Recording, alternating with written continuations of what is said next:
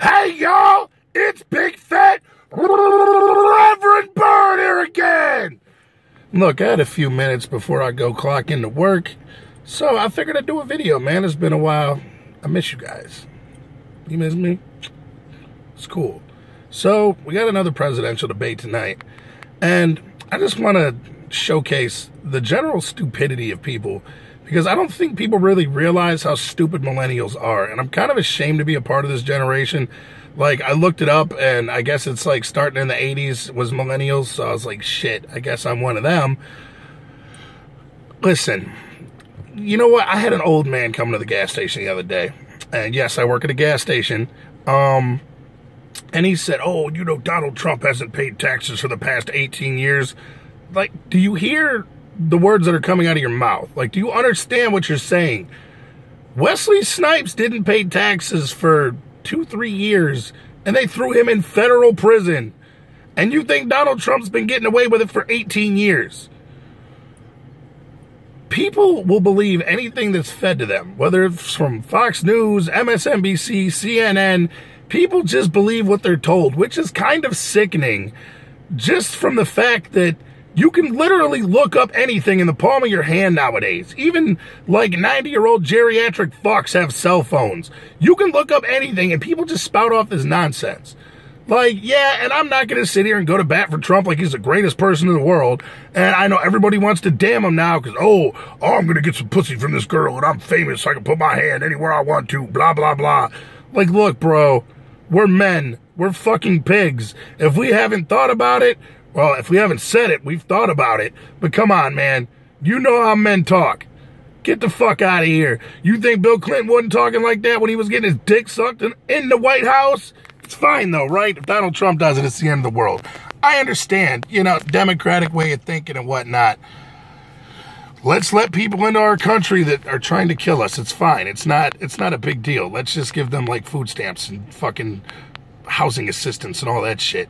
It's not everybody. I'm not damning all Muslims. I'm not damning all Christians. I'm not damning everybody from any faith. You can't fucking sit here and cherry pick, because most of these terrorists, whether they're homegrown, whether they're from other countries, hide in plain fucking sight. And what the fuck are we going to do about it? How do you fight that? It's not like back in the day when it was just us versus them. Like, oh yeah, we go over to Germany and kick their ass because everybody in Germany's bad. Like, it's not the same. It's more complicated. Everything's digital and fucking people hide in plain sight. Like, what are you going to do? But are you really going to trust Hillary Clinton? I mean, you got to choose the lesser of two evils here, man. I mean, this bitch has a proven track record of getting people killed and lying and getting away with it. And people that go against her just seem to disappear and get murdered. Like, is this The Sopranos?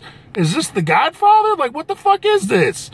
This bitch in a pantsuit runs shit, man.